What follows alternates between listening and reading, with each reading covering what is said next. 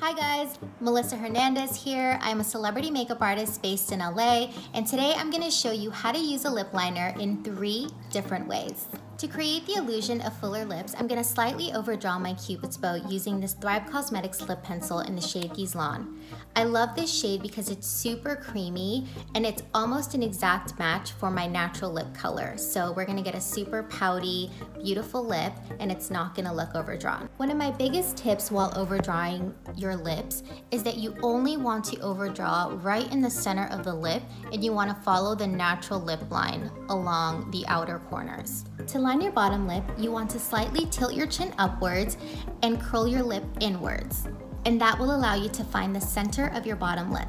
The reason why I didn't fill in my lip entirely using the lip pencil is because it's 1 to 2 shades darker than the lipstick that I'm going to use. So it's actually going to serve as a contour, which is going to give us the illusion of fuller lips. Now I'm going to show you how you can make your lipstick last all day using this Thrive Cosmetics lip pencil in the shade Devon. What you want to do is you want to line your lips entirely using the lip pencil. And once you have this V, you can start working your way towards the outer corners. Now that we have the shape that we want, I'm gonna go ahead and shade in my lip entirely.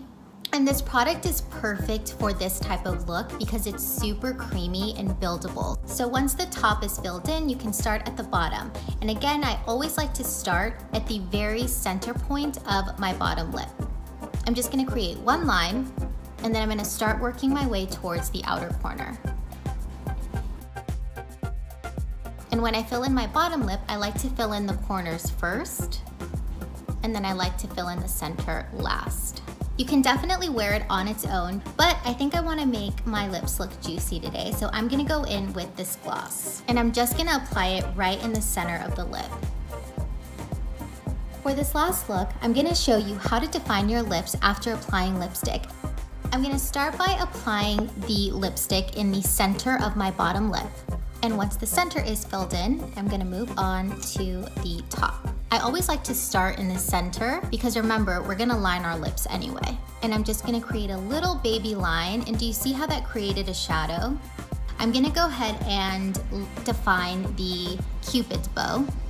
And I'm just gonna smile slightly. At this point, I'm not overdrawing or anything like that. I'm simply defining the shape of my lip. And then if you find that the line is too harsh or anything, you can just take your middle finger and just very lightly pat over the liner. And it's gonna give you a little bit more of a diffused look with it still looking very defined. This is a great way to line your lips if you're in a rush or if you're a low maintenance kind of gal. And that is how you can use lip liner in 3 different ways.